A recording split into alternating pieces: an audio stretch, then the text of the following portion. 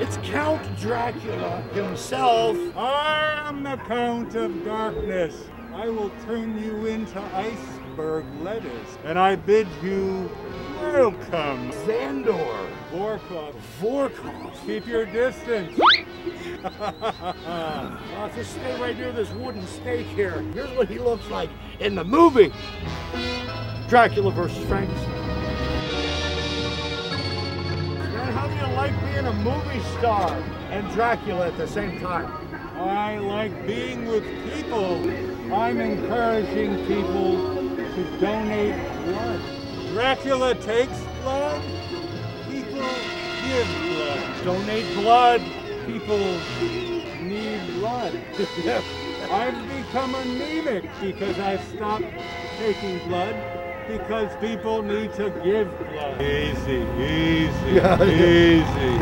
Dracula versus Frankenstein. This is a great movie, man. If you've seen the movie, you know who wins. You were on the cover of Famous Monsters of Filmland. Here's a picture of the cover of Famous Monsters of Filmland. I was completely taken aback. Dracula versus Frankenstein. Forrest J. Actor, he was all about this movie. He called you the most horrifying Dracula of all. Vampires watch television sometimes.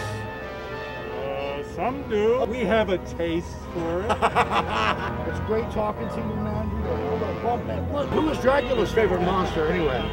Dracula? What do you think about that?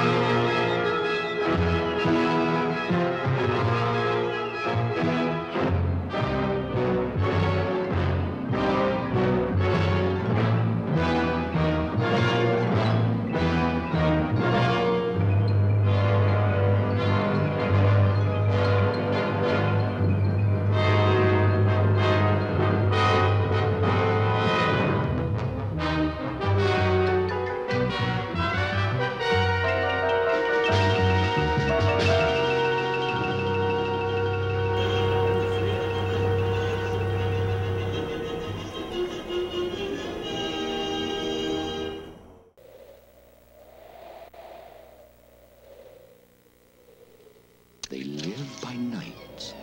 They hide in the dark and rise from the shadows. They can never feel the warmth of living human blood in their veins. Their bodies are cold and dead. Dracula versus Frankenstein.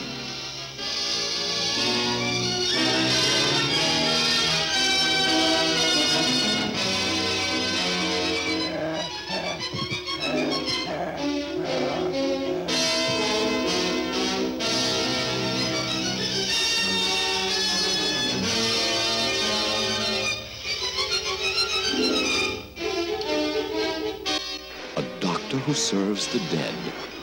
A dead man who controls the doctor and the living creature horribly created from the mangled corpses of their victims.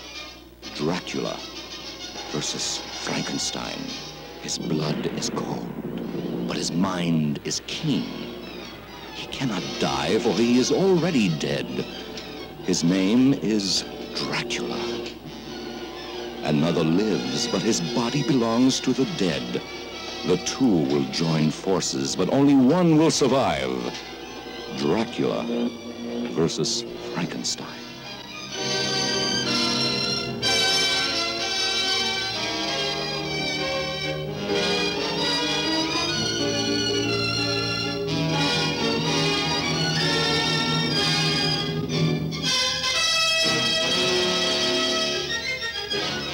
Oakmoor Cemetery is a cold, lifeless place to visit at night.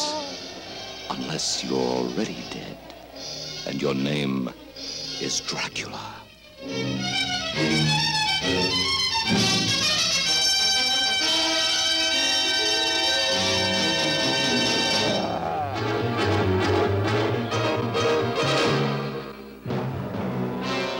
Together, in one film, they meet in a fight of fright. The kings of horror battle to the death. Dracula versus Frankenstein.